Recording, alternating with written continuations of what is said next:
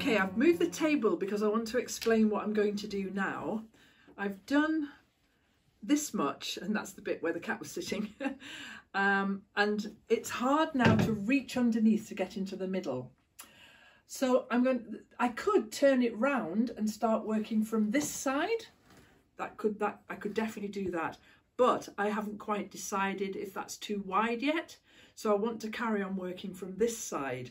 And the only way I can do that is by rolling this piece of work on to the frame. So that's what I'm going to do now. And it's just like setting the frame up. It's a bit like wrestling with these nails and hooks and things. So this could take me some time and be a bit hard. My table's just about the right width.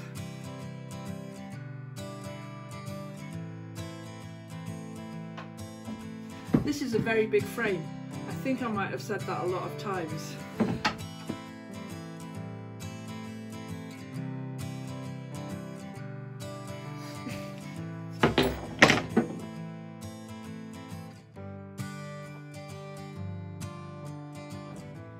So now I've put the cross pieces back in.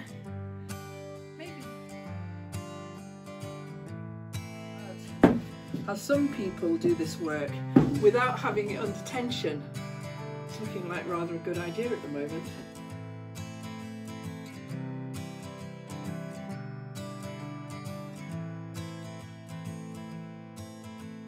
I've gained myself about 3 inches there, and I need a little lie down now.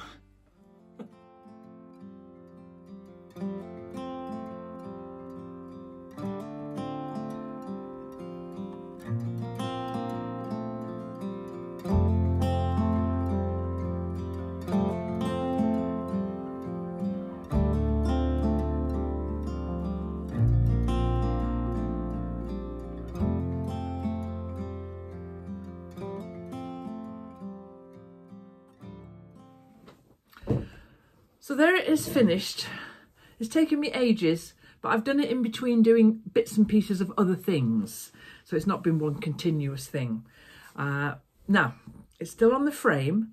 And before I take it off the frame, there's one more thing we have to do.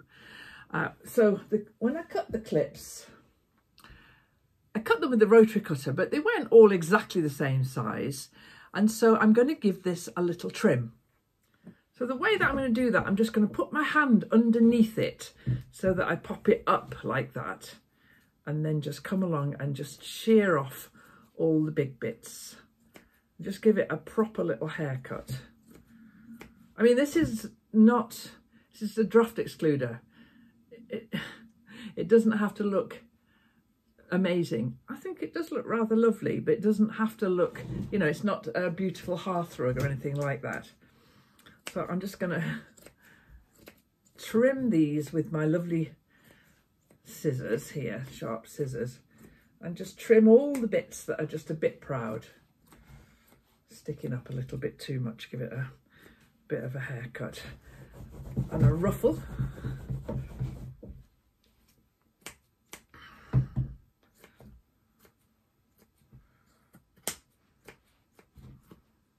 And then after I've done this and taken off all the high points, I'm going to take it off the frame. And you always see one more just when you think you're finished.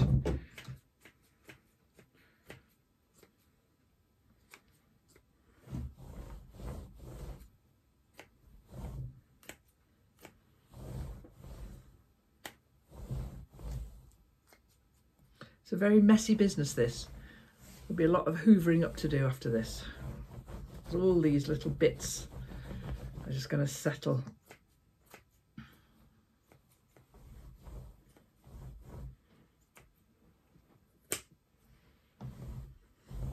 That'll do. Now then, I'm going to unstretch the frame, take the side pieces out, and get my seam unpicker and take it off the frame. Let's do that now. Remember how carefully I sewed this onto here? Well, I'm going to unpick it now And the careful thing about unpicking this, and I'm going to need my glasses on, excuse me, what we have to be really careful of is this webbing, which is fixed to the frame here. We want to be careful that we don't damage that, because this frame's going to get used over and over and over, and the webbing needs to stay nice and intact. So you would never cut that webbing. I'm going to take this ripper here, and I remember how carefully I sewed this on. And I'm going to now just rip those stitches out and release it from the frame.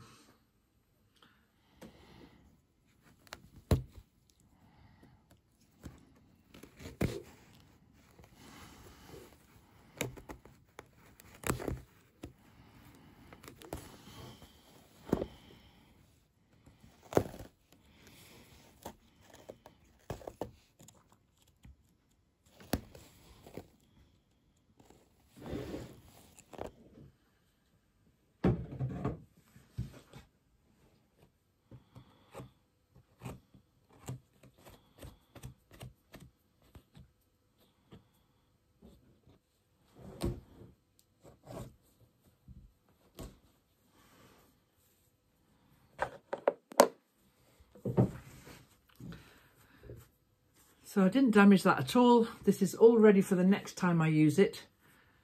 I don't know when that'll be, but I can put it away now and it will be fine. Which means now that the piece of work is now off the frame. So the next thing now is to work out how I'm going to stitch this together so that it can be the draft excluder I intend it to be, and also what I'm going to fill it with, what I'm going to put inside. Now I've thought about that. I could put ordinary stuffing in, but that might bend. And then the other thing I thought might work is I've got one or two old towels, really old towels, and I thought if I roll those up and wrap this round it, that actually might work.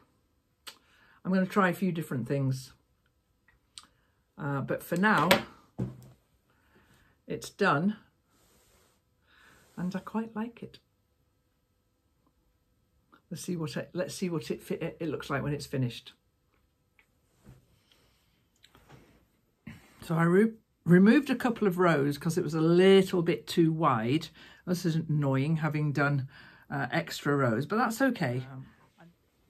So I've taken this very old towel and laid it down in the middle of this. And now, having folded in the edges of the hessian, I'm now taking the same good thread that I used to sew it onto the frame, and I'm just, I'll see if I can angle you down so you can see what I'm doing. There we go. So it's double, so it's really thick. And I folded in the edges of the hessian, you can hardly see, here and here. And I'm just taking a bite of the hessian as near to the, clippies as I can. And then on the other side, the same. And it's tricky because it keeps getting stuck in the clips like that. So, but it's tricky, but it's not impossible. And then with a bit of luck, when I've sewn that together like that, you won't even be able to see where the join is. You going to inspect that for me? It's all right, isn't it, Norma? Yeah.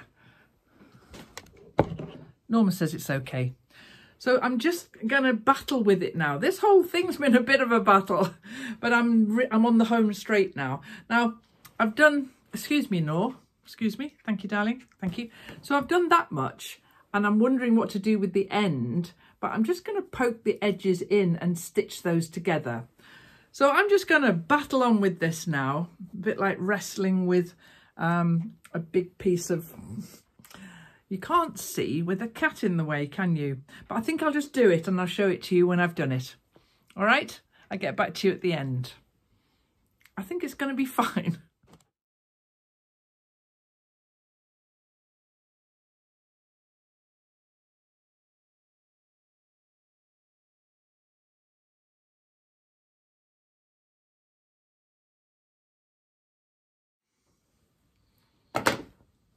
Now I've sewn the folded in edges really, really firmly. I also sewed the edges together here, just quite roughly really, but very firmly. And now, having had a little shake, you can't even tell where the join was, I'm hoping. So let's go and try it by the door, shall we?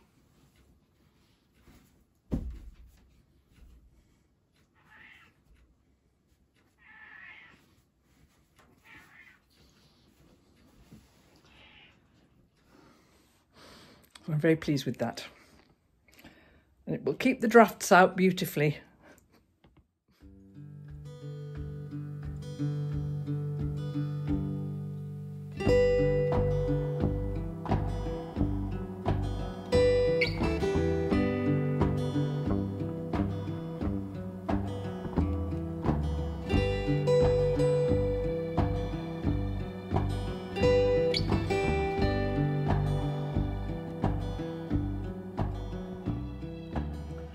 So it looks like the cats will get their windowsill mat after all.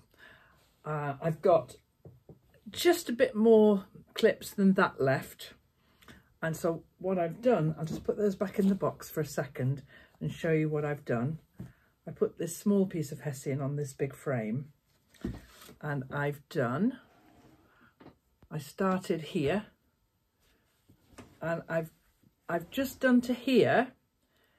That's 9 inches, and that's how wide it needs to be. And so I didn't do to the end here because I thought if I don't have enough clips, it'll only be 4 or 5 inches, but now I have, so I'm going to carry on and work it this way now. And so, yeah, the cats are going to get their window mat. And so this is the last little bit I'm going to tag on the end of this video. And I just wanted to talk to you about the cats. If anybody saw that video that I made, I'll link it again up here, which was the welcome to, oh, hang on, big frame. It was the welcome to all the people who'd newly subscribed to the channel, and then we've had another little blip, so I linked it again. And so if you've seen that video, I'll link it one more time in here. Then I introduce you to all the cats I'm going to work while I'm talking to you. And at the time I said that Prudence had been very poorly, and I'd taken her to the vet, and the vet had said that she had a tumour on her kidneys, and that she was very, very poorly, and she should be put to sleep. And so I said, oh, don't do that. I'll take her home and I'll look after her. And that was last March, so nearly a year ago. Well, I'm here to tell you that Prudence got very, very poorly, and she died about 3 weeks ago. She just lost a lot more weight. She was drinking a lot more, and she stopped eating altogether. And I thought, well, I could take her to the vet. I could put her in the cat basket and give her a really scary ride, you know, for 3/4 of an hour to the vets. And I could, you know, because I'm not allowed to go in the vets due to the pandemic. And so I could just give the cat basket to a complete stranger and then never see her again. Or I could just sit with her on the sofa and stroke her until she passed away. And that's what I did. And Norma came and sat on my knee, and just a few hours before she died, she was purring. She was such a sweet cat. And so although I'm guessing there was some sort of cat pain going on there, but she was very stoical, and she was just very, very weak, and her kidneys packed up entirely. And so I just sat with her and stroked her. For a little while I was dropping water into her mouth from a dropper, but she didn't want that. She actually fought away from that, so I stopped doing that and just sat with her. And and she died.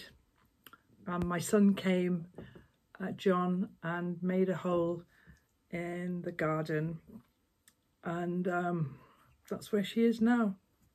And there isn't a day has gone by since then that I haven't really missed her, because I always joke that, you know, I've got 4 cats and that's too many cats. Turns out to be exactly the right number of cats. She had a good last few months with me here, and as deaths go, it was a good death here at home with the other cats around her. The cat Rita, who's her sister, came across and touched noses with her a few times, just to sort of like, it's really easy to get anthropomorphic about this and start giving the cats sort of human emotions. But, you know, the cat really was coming to check in to see how she was doing. And Norman never left my side, but then she never does anyway. I don't know where she is now. She's usually right here. She's somewhere about fast asleep. But anyway, it's been a strange few weeks without her. And I just wanted to tell you, about that. She was 8 years old. She and Cat Rita are sisters, and they're 8 years old. And I'm just going to tell you about the day that I went to get this cat.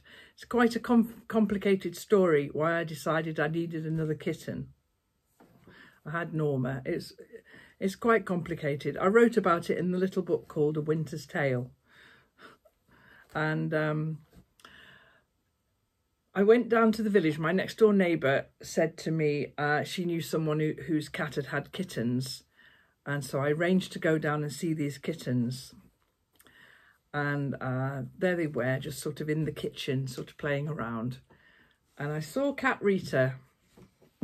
Owen hadn't met his wife-to-be then. He hadn't met Rita then. So, you know, calling her Rita was, yeah. But, so the little kitten that was Rita just was in the kitchen. And I looked at her and I liked the markings on her face. And I thought, oh, yeah, she's really pretty. I'll have that one. Can I have this one? I said to the woman. Yes, of course you can, she said. You know, they're ready to leave in about a week's time. So I was sitting just, you know, looking at the kittens. Then another kitten walked around the corner where she'd been, and she just walked around the corner, and she was the prettiest kitten I've ever seen in my life. And that was Prudence. And I thought, oh dear, I only want one kitten. And I've already decided I'm going to have this one. And so she was just so beautiful. And so I said to the woman, would you mind if I had 2 kittens? And that was how I ended up with 2 kittens, because I fell in love with Rita first, but then Prudence came round the corner and just knocked me for 6 with her beautiful looks. They were 6 weeks old in these pictures. And then I brought them home, and Norma was absolutely furious that I'd got more cats. She just looks so angry and pretty much hid from them. Anyway, the kittens were great, and they created havoc like kittens do. And Prudence and Rita too grew up to be very, very beautiful cats. As soon as you get a pet, the day you get a pet, you have to accept that the day will come when you no longer have that pet for whatever reasons. And that's happened to me lots of times where I've lost a cat to an accident on the road, this busy road here. And, you know, I've lost 3 cats to that road over 30 years. And Norma's 20. And I always imagined that she would be the cat I'd be talking about first. I'll finish this mat, put it on the windowsill, and Sadie and Rita and Norma will enjoy sleeping on this, maybe.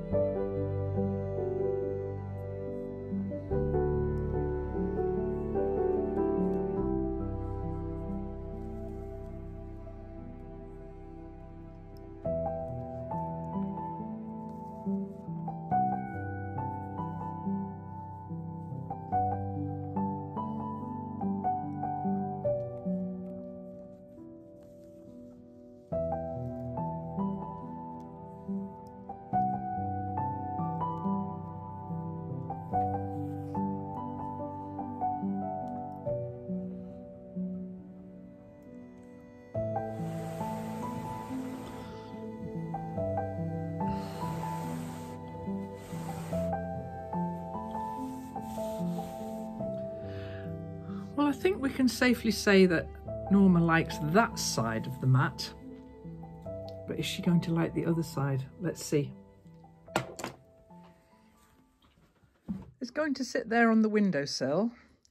And right next to it on the windowsill is this, which was some of my very early spinning that I knit up and felted in the washing machine. And that's there now. And as you can see, it gets approval. But I'm just wondering, with this one here now, let's just introduce a cat to it, see what happens.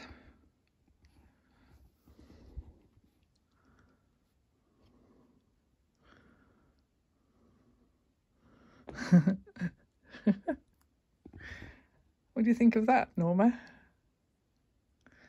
Ah.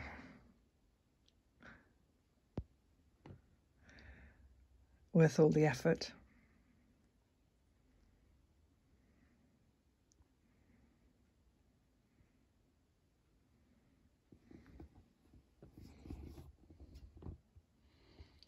Worth all the effort, Norma. Yes, she says. Thank you. That's all there is left, which can go on the compost heap.